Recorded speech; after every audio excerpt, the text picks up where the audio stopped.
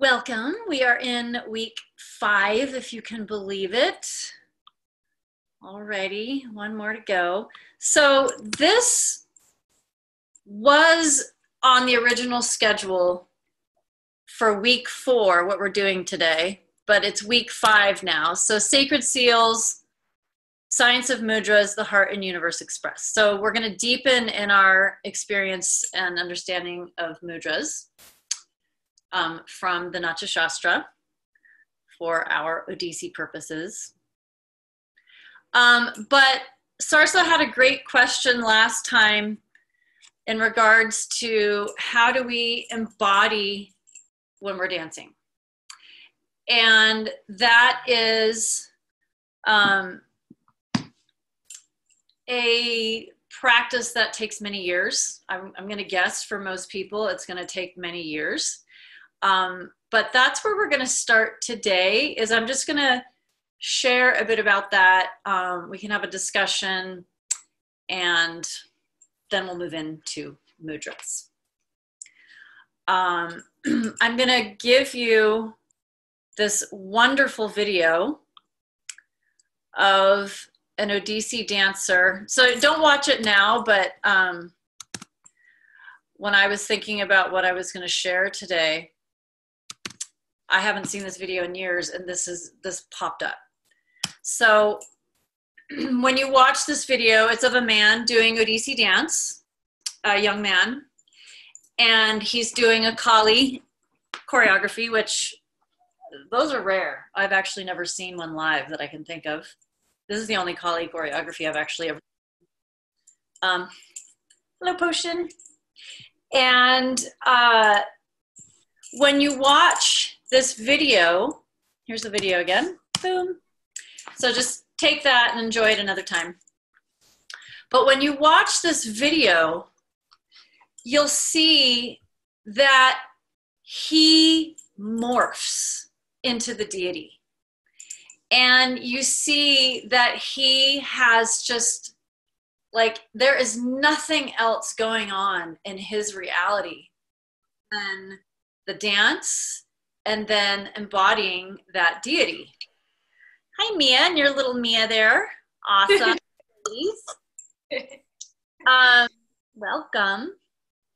So I'm using this video as a segue that you'll get to enjoy at the right time. But so when you watch this video, he is with this laser-like pristine focus on what he's doing, both the dance, so the highly technical dance, which is flawless, and there's no shaking, at least apparently when you watch it. There's no tremor in his body, mind, or energy that he is anything other than the deity. And you see it in his eyes. You see it in his body doing like unfathomable things. And you feel it. Like I cry every time I see this piece. So that is a great way to segue into what we're going to talk about today before we get into mudras, which is embodying the deity while we do dance. And so that is what makes the journey of temple tribal fusion so unique to any other tribal fusion or belly dance or even any other performance dance, meaning dances that are created for others to see in the modern context. So Balinese dance, ancient traditional dance, it's a temple dance, which other people see, so I guess you could call it a performance, and now they do have performances and shows.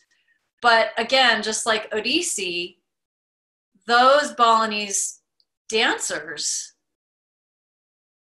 are totally psychedelic in some other realm, and they take you there. I remember the first time I actually received this incredible opportunity to be the costumer for a Balinese fusion dance company based in the East Bay, California, East Bay, San Francisco. And so I got to see my first Balinese performance with them, and then they sent me to Bali to do the costumes, and it's a whole crazy story.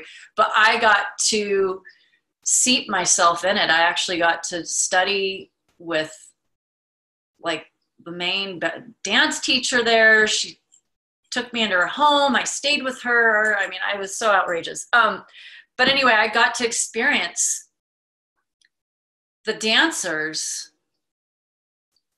completely go into another realm, and they completely embody the deity.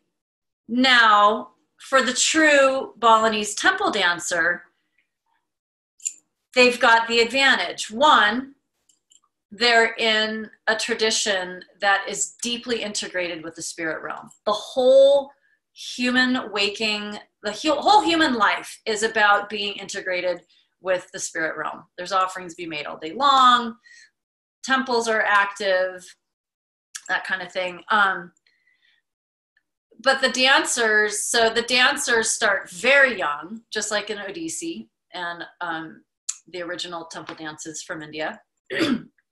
So I'm talking Balinese now because there are variations, but there's consistencies as well. So they start very young, like when the bones are still shaping. So 4, 5, 6 years old, sometimes even earlier. So this is what I've been told. And then in the traditional Balinese temple dancing, and then there would be a certain auspicious day of the year and at a certain auspicious temple with those who run the temple, the priests or whomever, and the dance teachers would send the specific students that they thought had the specific capacity to do dance transmission deity embodiment. So then all these different dancers would collect at the temple with the teachers and the priests and whomever else were viewing to determine who would be the temple dancers. And then the music would start and the dance would begin. And it would be clear who the true embodied, like most capable for embodying the deity and getting out of the way, getting the body being ego out of way. And then they would pluck those to be the specific temple dancers of the temple and then train them on that specific track.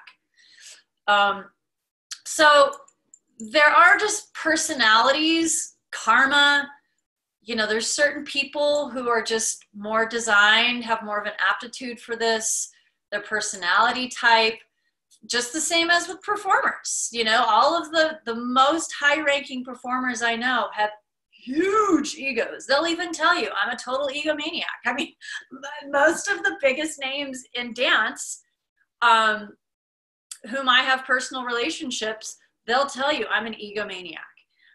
There's Leos, there's Sagittariuses, they're big personalities that let them just own a stage and have that kind of ego that owns a stage. The temple dance personality is at the opposite end of the spectrum. Super humble, doesn't need anyone to see them. It's just a very different, it's a prayer, it's not a show. So it's a very different thing. So then here we are in this container of temple tribal fusion, which is taking these two extremes and putting them together. Okay, it's not easy. And anyone who's watching this video, I don't expect everyone to do this. In fact, I'll be shocked if a lot of people, 1, are interested, and 2, journey down the path, to 3, actually do it. I'm not asking anyone to do it. I'm not expecting anyone to do it. Of course, I'm super stoked if there are those of you who want to do it, because those of you will be in my dance company.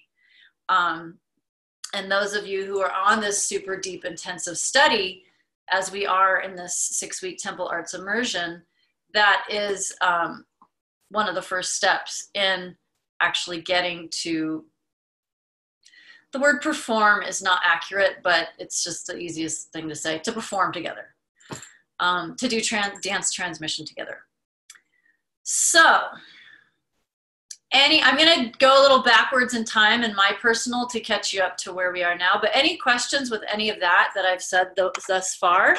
Questions or comments before we move forward? If you do, feel free to unmute you.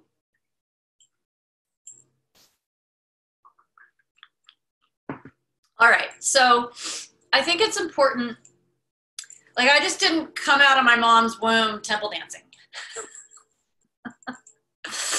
I just didn't like show up on the planet being like, yeah, I'm going to embody the deity with tribal belly dance and temple dance and put it all together and do something with it. Not even. So, it's kind of loud out there. Close that.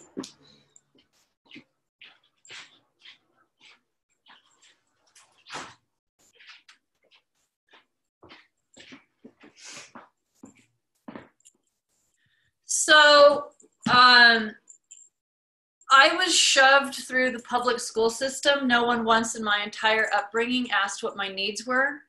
I was a total zombie. I wanted to die, but I wasn't going to do that to my parents. So I kept my body alive and I checked out. And that's how I lived for decades. And so by the time I was shoved through college doing something completely not in alignment with my heart and soul and reason for being here. I mean, however, apparently everything happens for a reason, we're told. But by the time I got out of college, I was really messed up. I was really, really messed up. And so I graduated in San Francisco, and what year? Anyway, the house scene in I moved to San Francisco in '91, and the underground house scene had just started exploding and went through 2000 about. And it was undescribable, the magic, the music, the dance opportunity. 7 nights a week, you could have the best dance party of your life, literally. So I lived in the hotbed of that. I became deeply integrated in some of that. I was one of the only women in the world doing live video projection mixing. So I had kind of a royalty status in the underground scene. And I got to dance and dance and dance and dance, and dance saved my life. The underground house scene saved my life. So I got to experience and start opening this body through dance. And somehow I found yoga as well. Now, the only yoga we had in San Francisco that early in the 90s was Bikram. There was one Bikram studio way on one end of town, and then a Shivananda ashram in another part of town. And the Shivananda teacher was this big fat guy that I don't even think he did any asana. It was horrible. So anyway, I went to Bikram. So that was my awakening, was the underground house scene and some yoga. And then eventually this weird thing happened where people kept coming up to me, like random strangers. Oh, are you a dancer? What kind of dance do you do? And I'd be like, so finally I realized it was the universe or whatever, my angels saying, you got to study dance. So I was like, and I think I told this story recently, but it's going in a different direction. So anyway, I was like, okay, well, this was before internet. So I just opened the phone book and I was like, well, I think belly dance is what I want to do. That's probably what I'm most likely doing when I'm on the dance floor. So I just went for the biggest ad in the paper because I figured if you're paying for an ad, you got some clout. So it was Fat Chance Belly Dance. So I was like, cool, I'll go and do this Fat Chance Belly Dance thing. So I did that for years with Carolina Noricchio, And it turns out that she created a style, American tribal, ATS, American tribal style belly dance, which has now completely gone like wildfire around the entire planet. So she seeded in me these ancient dances of the feminine that she bridged into her style of fat chants. So anyway, I went on that tribal belly dance track. I was with her group when I first performed at the Tribal Fest in Sebastopol, like, God, how many years ago? 2001 or two. No, that must have been like 99. Anyway, long time ago. Terrifying. I was backstage with these performer girls and I was like, whoa, I don't think this is my world. And then I got on stage, I was like, and I did Tribal Fest. I was one of the original small crew. It was very small when we started that. Did it every year, sold my clothes. And I just, as I saw it build and I saw the egos gathering and I felt more and more like, from those kind of egos and catty and just really not nice people, not speaking all of them, but a large majority of them. I just started realizing I'm like, and at that point I had really been dedicated to my dance, but I was like, this doesn't feel right to me. But I just continued along the track because there were no other options that I had seen. And there was a venue in San Francisco, which street? I think on Valencia. Every big name in tribal belly dance that you've ever heard of that came out of, so tribal belly dance was created in the 90s in San Francisco. And I believe Carolina Enriquez was the first one to use the term tribal. And then all of us gals from, so tribal belly dance really was created and magnetized women like myself. There was the house scene going on, so there was electronic music. I lived in the hood for 10 years. The projects were across the street. I was the only one in my building that didn't get mugged. I was in the hood. So it was like, it was the edgy girls, like Karen Enriquez.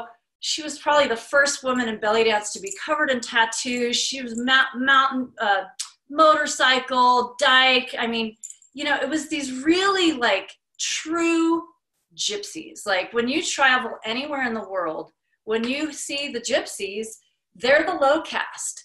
They're not afraid. They're hustling. They're doing whatever they can to just survive. And they don't have to abide by rules because they're so low caste. They don't have rules. So anyway, we were just like that. We were like just edgy gypsies in the San Francisco underground. So that's where tribal belly dance came from. And then there was this certain track. You go and perform at this hookah bar place in San Francisco. Name any of the big names you know from San Francisco, they've performed there. And so I was like, well, I guess that's what I do. So I did that, and I had the month booked, or 2 months, whatever. I did the first night and I was like,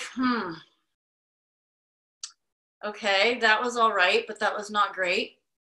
But I was booked for a whole, like I had a whole bunch of weeks booked, so I couldn't back out. So the next time I went, and this is a whole nother story. I don't know how I found Kali or how I found Tara. Probably my trips to India. Different story, not this one. But this time, so trip number 2, show number 2, and these are solo shows. I'm on stage by myself. I can't hide behind any other dancers. And it's a very intimate, the audience is right there. Oh yeah, so that first one, okay, so I have to go back here. So the first one, the first show, I just did what I thought I was supposed to do and what I've seen all the other dancers doing. And I felt like I was a prostitute on the stage. The energy was not the kind of exchange that I wanted to have. Now, other dancers might be totally fine with that. But that was not what I want. I was having this like, look at me, I'm the sensual seductress, look at all my cool tricks that I can do, I'm going to seduce you, and we're going to have this sexual exchange experience. And that's what I had. And I left and I was like, oh my God, gross, yuck. I don't want to do that. I don't want to have that kind of exchange with my audience. No. So I was kind of like flipped out. What am I going to do? I'm booked for a whole bunch of shows. So the next time I went with my Kali and my Tara, and I'm backstage and I put them out, and I was like, I can't do this. I'll go out there, but I'm giving my body up to you, and I'm counting on you to do this dance. I'm counting on you to take over and use my body and do something far more significant than performance. And so I went out, now granted, this was not choreography, this was improv, so it's a lot easier when you do improv. But so I went out there for the very first time with this motivation and dedication. And I went out there and I did my best to keep my mind out of the way and keep on saying, just, you're doing the dance. Here's my body. Take me over. Dance for these people in a way that it actually serves them. And I just had to keep navigating the mind, and in would come those thoughts of, oh my God, what the fuck am I doing? Oh my God, I must look like a total fool. Oh, you know, all those like discursive thoughts diving. And I would have to just super quickly navigate and slay those. Whoosh, going back to like, just take me over, you know, I'm yours, like embody this dance. And then the other chatter would come in of like, oh, look at this cool trick and da-da-da-da. Oh, I'm so beautiful, and all this like inflated ego stuff. And I'd have to, again, super quickly, full on dakini work, like slay, cut, chut, that out of the way.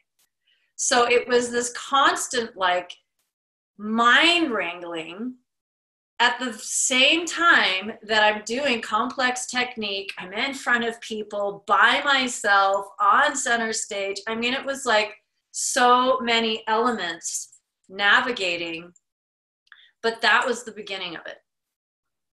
And after that performance, people were coming up to me and we were having these really beautiful, sincere connections. And they're like, oh my gosh, I've been coming here for years. I've never seen a dancer do that. What were you doing? Blah, blah, blah. And I was like, I don't know. And I felt good. I felt good about the dance. I felt good about my personal experience. I felt good about what I had given the audience. I felt great about what the audience was giving me, both during the dance when it was just an energetic exchange, and then the verbal feedback afterwards. So I knew I had struck my way. I knew I was at the trailhead of something that I had no idea where it was going to take me, but I knew I could come back every week and perform there and feel good about it.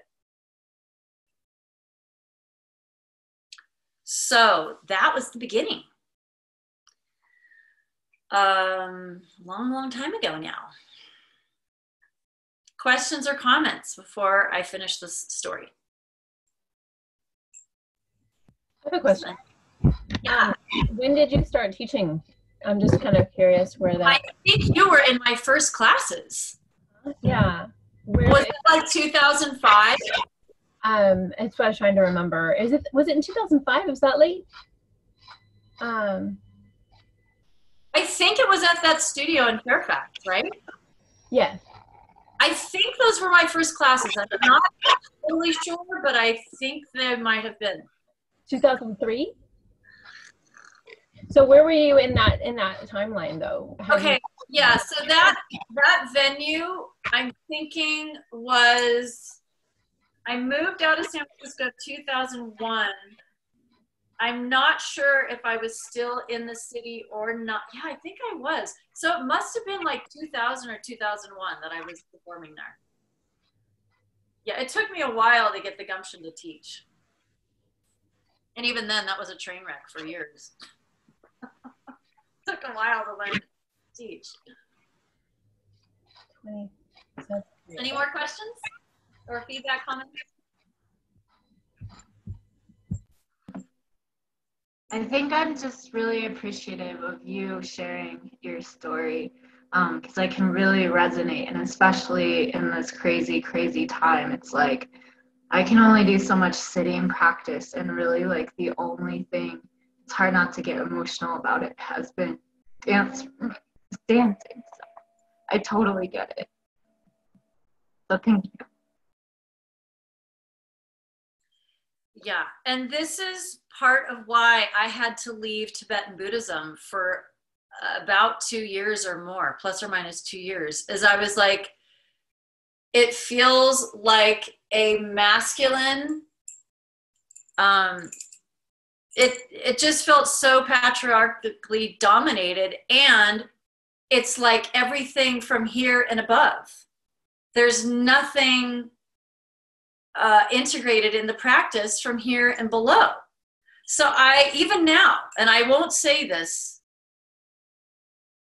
to anyone in my Sangha, but even now, when I look around my Sangha, and we're all sitting there hours and hours, days and days, they're not physically healthy looking people. They're not really embodied down here. They don't have the Vajra attributes of a Dakini or a Heruka. It's all here. It's all conceptualization. So for me, you know, and those of us who are really taking these paths of the yogini seriously, whether you do the yogini of the Indian tradition or the yogini of the Tibetan tradition, which we call Dakini, you gotta have, I think you have to have the physical practice. Now, of course, in the Tibetan tradition, we're doing prostrations, but that is, I don't think that's enough alone. I think that because that can be really hard on the body. I've had to take a break from prostrations due to my shoulders and my knees. But yeah, something more integrated. I know there are Tibetan yogas, like I don't know much about those, and those aren't taught. I mean, I haven't been taught those in any of my years of Vajrayana. So I know Namkhai Norbu had that integrated in his teachings. Maybe Jacqueline can share that with us sometime. That would be awesome. So yeah. Tibetan yoga is kind of similar to Ayurvedic. Like there's pranayama, and there's it's not as physically demanding as the kind of yoga that like you're teaching in your classes, for example. It's similar to qigong in the sense that you're doing you're moving nadis. You're moving nadis, and yeah. Cool. Yeah. Anyway, it'd be interesting to do sometime. So just to kind of close that story, so that was where it began. And let's see. Sonam's asking me some questions. Do any Tara or Kali practices? No, I didn't do any practice. I just prayed. Doing any Yeah, I was just praying. I didn't do practice. In fact, I didn't have any practices then. This was before I had yogini or dakini teachers. This was very early on. So let me just think where I wanted to take this. Okay. So that's the basic concept to answer how do we do the deity embodiment, dance transmission. So there's in regards to, so let's just use the choreography that we're working on Wednesdays in this series. So we are doing a highly technical choreography dance. We are planning on literally bringing in the Kali Yogini energies, presence, and the Dakini Yogini energy and presence. So just right there, there's a lot to take on. the choreography, understanding these energies, how they work, their intentions, understanding their bhava, their emotions, their moods. So right there, we have a lot on the plate that we need to study, the choreography and these deities. And as you know, what studying the choreography means, there's all this like yoga and discipline and strength, agility, mind training. So that's just for the dance choreography. Then for the deities, I mean, those are two full, complete, complex lineages that I'm trying to give you in really potent, bite-sized, digestible, fast path chunks. So there's our study. But then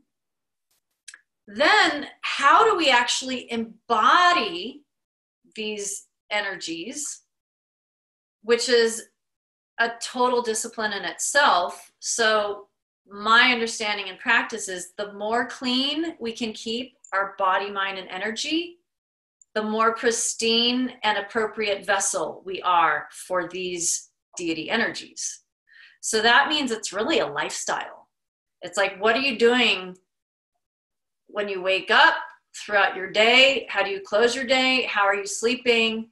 Like, it's kind of a whole lifestyle. And that is actually what my full intention of Temple Tribal Fusion is that I will hold your hand to help you establish a lifestyle of deity embodiment, even if you don't ever dance. It's more just like, how do we stay in this high vibration centered place, having our yogini dakini lenses on, seeing the world, and being able to be clear enough to hear their wisdom guidance, to live their wisdom. So that is just a lifestyle in itself. So we have these two different parts of Temple Tribal Fusion, my teachings. One is the dance and yogas. Two is the lineages of yogini. And then over here is the option of how do we integrate the yogini into lifestyle. So there's lifestyle and there's dance. And in the middle are these traditions. Now, if you want, you can put them all together. Very complex training, because you've got to have that choreography dialed so you're not being like, oh, was that chest slide over here or was it over here? Oh, and I'm trying to embody the deity and be empty and complete minds, laser mind, there's so many things going on. So we first have to get the choreography dialed to be able to go into emptiness and let go and focus on where's the mind, because it's going to chatter. It's going to be going back and forth from like, oh my God, I must look like a total fool, or my foot's in the wrong place, or, blah, blah, blah, to, oh my God, look at how amazing I am. I'm total seductress. All my power I'm going to use over you. And I'm making this shit up, but it's these extremes of the inflated ego and the deflated ego that are going to come and try to take you out of that space of transmission. So then once we can keep that space of clear mind, the deity comes in, the energies come in, you are blazing full presence, 100% union yoga. And then the energy of these energies come through, and that's the transmission. And then they do whatever they're going to do. And then you have an audience who's frozen in time. Their eyes are like this, and they're having an experience. They're having a complete experience of their union, of their non-dual union, of time melting. And then they come back afterwards weeping, and they're like, what were you doing?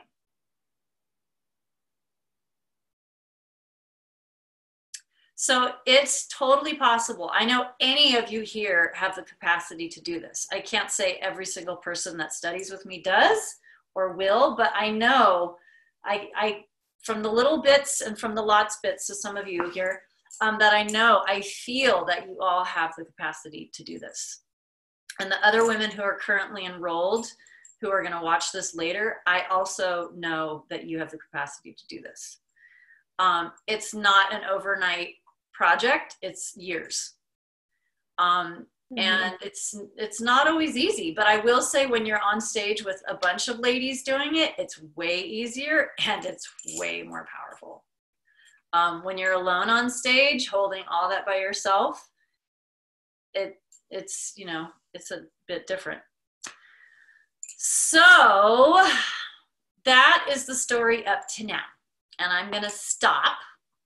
So questions, comments? How about everyone's going to do something? So I'm going to just call on you. So Natalia, you're first, actually. Okay. I'm curious. So Kali's a really big deity to embody. You know, she's like as like a first starter. She's like, okay, that's intense. I'm wondering about embodying maybe like Saraswati or Lakshmi as deities, like so the other aspects, the preserving or the creative force, because I guess I see them as a little bit less scary. And I'm wondering if you have any thoughts on that. Sure. Sure. If you want to take these things home, so this is opening a great suggestion, home practice for you ladies. Turn on your favorite music, set a sacred space, feel free to choose an auspicious day. Nights are optimum, but not limited, you know, depending actually, yeah, I scratch that. But yeah, get your favorite music, you know, set a sacred space, however you do with that, and explore this, like just improving. Explore this, and if you want to, you know, if you want to focus on a specific deity, great. There's also not having to focus on a specific deity and more just feeling that divine energy, or like your higher self, or your egoless you. So the stainless, egoless you. All of us have Buddha nature within us, but we're in human bodies, so we have our karmas and samskaras and all that. We're having our human experience. But explore, use your dance, improv, music to explore finding that Buddha nature and letting that be your full presence. Okay, like that. Yeah, and if you ladies do that, put it, Natalia, we will get that yogini page going. Promise. But put it on the Mandir, or maybe the Mandir page for now. If you feel like sharing, that would be awesome. So that was a great question, Natalia. Any more with that? Awesome. Report back. Sarsa, you're next in line on this. So ladies, say whatever's up for you. Any questions? Yeah. I'm not sure about questions right now, and I guess I'm just sort of personally reflecting because these last several months I've gained like a lot of clarity as far as this is like the direction that I want to go, and then also experiencing like all these obstacles trying to like throw me off my path. So it's just kind of interesting right now and wanting to renew my intentions and whatnot. So yeah, I guess I'm kind of thinking about that. And then also I don't remember which Facebook page I posted on, but I wore my Shakti adornments for the last month straight, and I just finished my moon cycle, and I barely had any discomfort or cramps, and I always do. So I don't know, like I'm going to keep exploring with that, but I thought that was like really interesting. So just thought I'd throw it out there. Awesome. Thank you. Yeah. I would guess that there's a link there with the moon cycle. Yeah. In regards to the obstacles, you know, and I'm sure you've heard, Sarsa, you've heard it from your Sangha, but so I was about to go on really beautiful, intense Dakini retreat, and I'm packing to go on my retreat. I leave the next day, and I about break my nose. And I have a call with my yogini teacher like 10 minutes after I about break my nose. So I'm, and I'm not gonna lose an appointment with her because it's so rare we get to talk. So I'm laying on the bed with a bag of frozen berries on my face, and I'm talking to her, and she's like, how are you doing? You're about to go on retreat, right? I was like, yeah, I about broke my nose, and I'm laying here with berries and it's getting black nose. She's like, oh, rejoice. That's so wonderful. That's such a great sign. The karma is exploding. Oh, that's really a great sign. You're right on the path. Your practice is working. Have you heard this, Sarsa, about obstacles? I do think I have, but I like definitely tend to forget. And like right now I have a broken pinky. You know. Yeah, it's a good reminder. Yeah, the broken nose, the broken pinky. Anyway, she's good at reminding me that the obstacles are signs that our practice is popping karma, is clearing. Yeah, it's hard. Sometimes it's hard to forget, but just the same about the obstacles. So as we say in Vajrayana, keep going.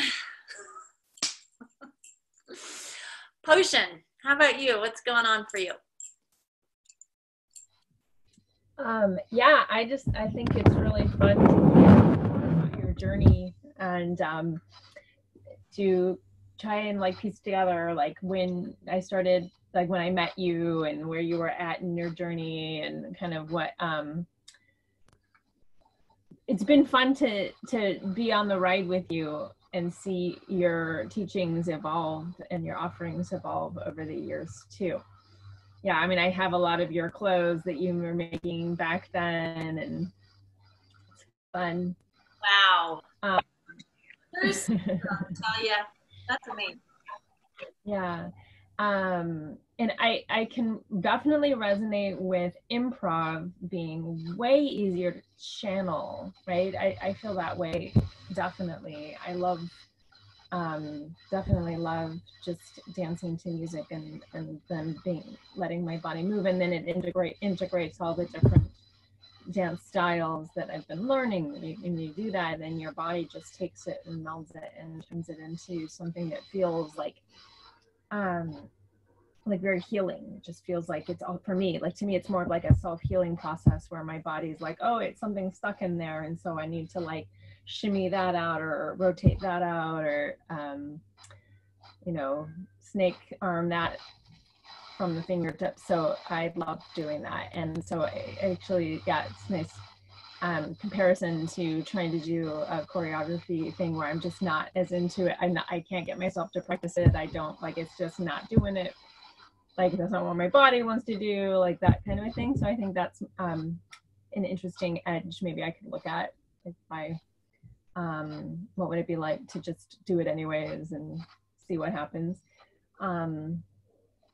Yeah, and if I might, I just want to share, like I've been enjoying hearing everyone else sharing their experiences, and so Tenley and I went to an energy school too at some point during these years journey together, and where you just learn to move your energy in different ways. I see some of it integrated in what you're teaching now, but I don't know if you ever had our teacher Dana tell you this, but when we'd have our classes like once a week, we'd go in the evenings, and if you ever had, is what he would say, like if you ever felt like you didn't want to come to class that night, like all of a sudden you're just like feeling really blocked and you don't want to go, you're feeling really strong resistance, he's like, that's when you need to come to class.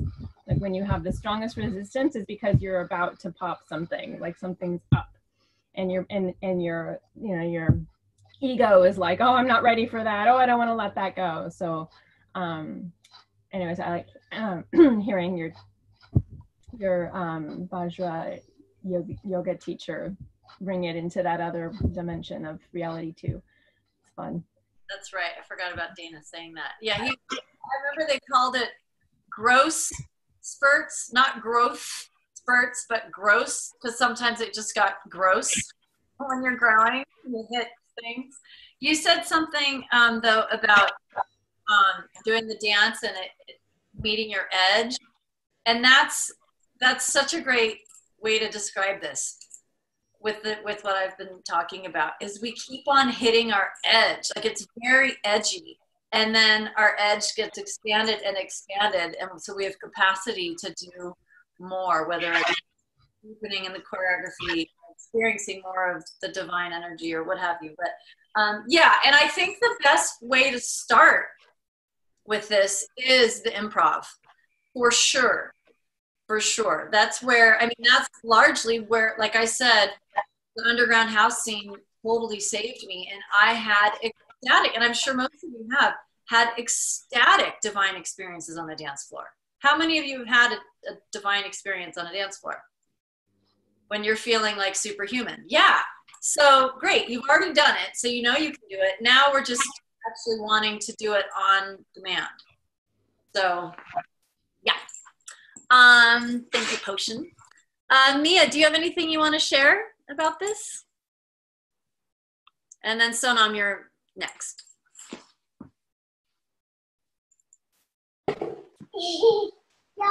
Hi.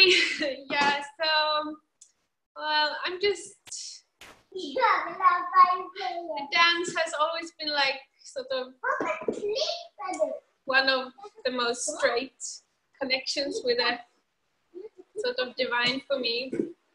And I've sort of, in my dancing, I've been doing these sort of mudras, sort of, I mean, just like my body doing them. I don't know, I've never known what they are. Like, but my body has been moving in this sort of, so it's just, I'm so grateful to like now have an actual, like, to learn what it actually is that my sort of body remembers, I guess, from some other time, or I don't know, but it's like I'm sort of remembering all of these things. So I'm, yeah, very, very precious to be sort of on this path.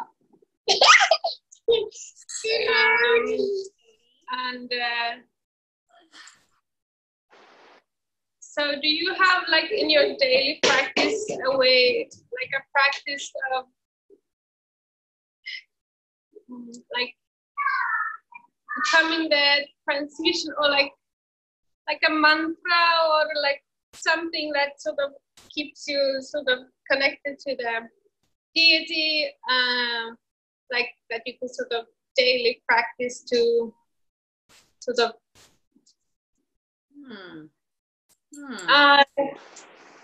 like to stay, so already like plugged in, and then so you're in the daily practice it's sort of natural to just sort of be, and then bring it into the dance.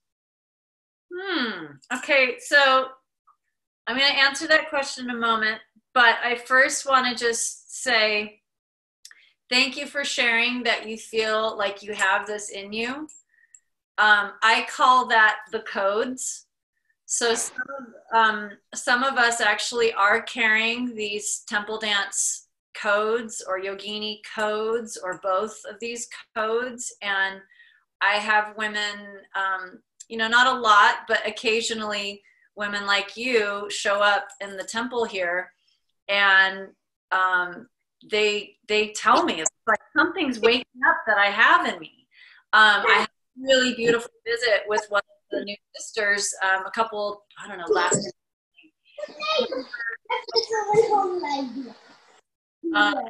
Actually, she had like her codes came on, and her body was doing stuff she's never done before. So our memory of these practices in the body. And we come in here, a journey like we're doing here. You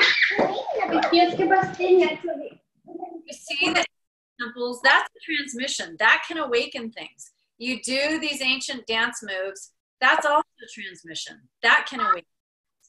You do these mudras and all the stuff that we're doing. All of these things can literally activate and turn on your codes. These are like keys. I'm giving you secret ancient keys. And if you already carry the codes and the system in your, then here you go. There's a key. Boom, click. And you're like, boing. Oh my God, I already know how to do it.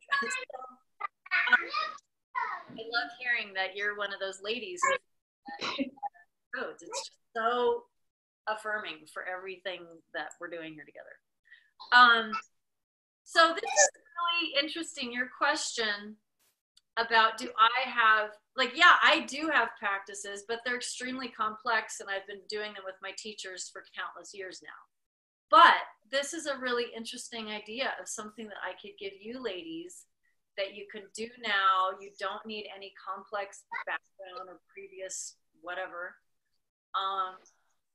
Let me just feel into that really briefly.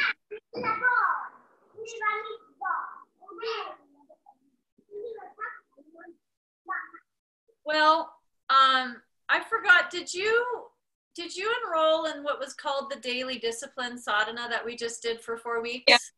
Okay. Yeah, so I'm doing that too. Okay, great. So I would say keep doing those, and they're intended to be repeated. Yeah. Yeah, because what are created for is to open, to strengthen, and to tune. So, and that I started very beginning foundational level. So we'll do another round of those because I'm getting a lot of good feedback on this. And I would love to be reminded or to, I think that's a I'm going to write this down. Okay.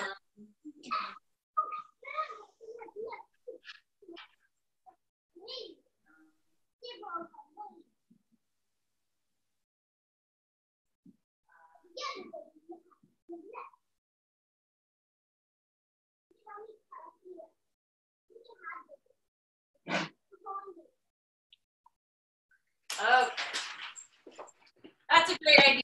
So we'll add that in the next series of 4. Thank you. Anything else before we move on to Sonam? Anything else? Okay. All right. Ms. Sonam. So any questions or feedback that you might have on everything we've talked about? Well, I want to share my experience of what you're talking about.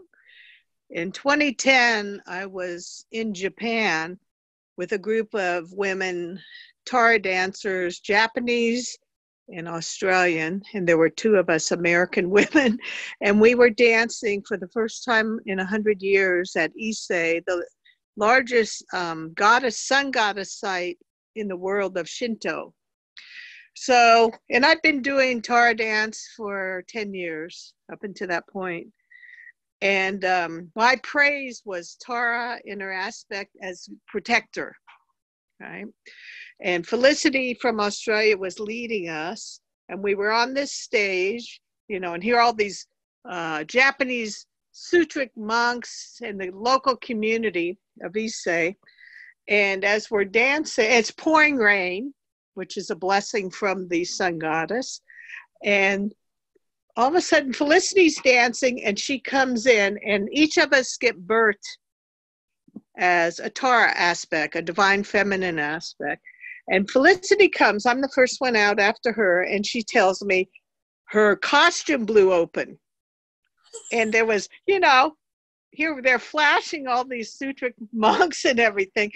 And I just kind of froze and thought that I was just, my personality, my consciousness was basically taken over and embodied by Tara. And had Mr. Hara, one of my Shinto teachers, not filmed it, I would have thought I was just there in one frozen pose. But instead, it was like the goddess moved me. Now, I don't know if it was the years of practice, past life, the codes that you're talking about, which I'm sure had something to do with it. But that's when I experienced, and in this sacred site, like you go all over the India, that something triggered all the above so that the goddess was dancing me, embodied in this physical form. And so I kind of relate. And then as you were talking about different ways the women could connect if they don't have certain practices, the mantra, I remember just seeing the mantra of White Tara on a tanka, and she came to me in a dream, you know? So all these things, and also dancing with women, you know, all kinds of things happen together when we like are dancing on this sacred stage for the first time in 100 years. There's something about female community in embodying, and women used to dance the prayers for the community as you've taught us. So through dreams, mantra, pictures, reading about different deities, you know, enlightened female beings, helps us to connect to what's in us. We are Tara, we're Kali. All these energies are within all women, all beings actually. But when you're in a female form specifically, that triggers something. So that's my 2 cents worth. And yeah, thanks for bringing us back to where we were before. Wonderful, thank you. Thank you, thank you. So super rich conversation. I love it. So anything else before we transition into mudras? This is super awesome. So your homework is at some point before the end of our time together, so I guess it's like a week and a half, do some improv and exploration and report back. Yeah. I have one last question. Yeah.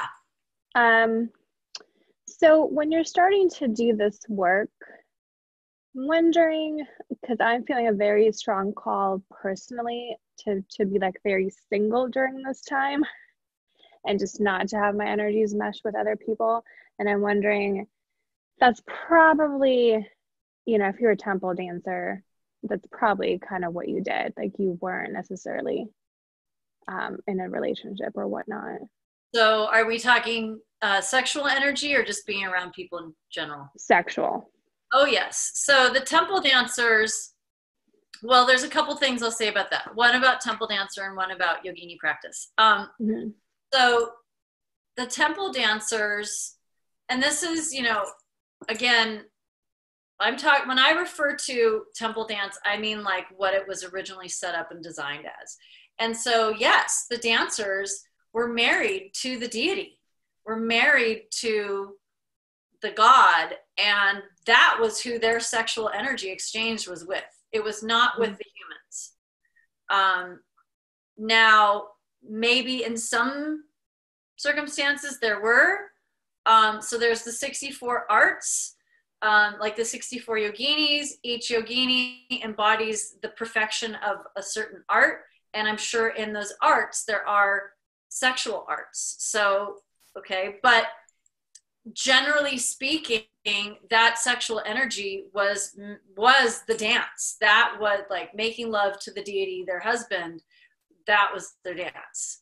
And the idea is that the dancers were just imbibed with their Shakti.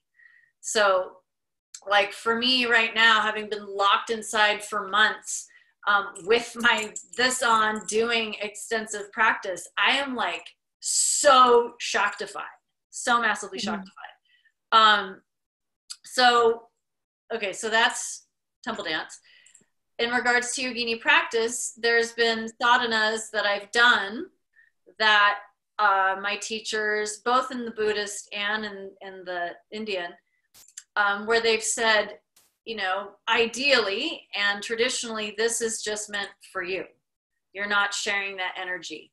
And also that means not diluting the Shakti with any plant medicines, including tobacco, caffeine, sugars, alcohol, anything that would dilute the intensity of the Shakti, anything that would separate you from the full experience of the Shakti you're cultivating, which means when we've got the lid on the pot and the fire's on high, meaning we're doing a really disciplined sadhana, and we've got the pot is sealed with all of our Shakti adornments, it can be so intense where you're like, I want to go and make love, or I want to have a glass of wine, or I want to whatever. But it's like, no, get in the bathtub, go take a walk, like oil your feet, whatever you got to do to allow yourself to have the full experience and capacity of that Shakti. So just saying, yeah, I'm kind of just giving you different scenarios. Yeah. Okay, that's really helpful. Yeah. That was just like a little nudge, you know, the side eye, like,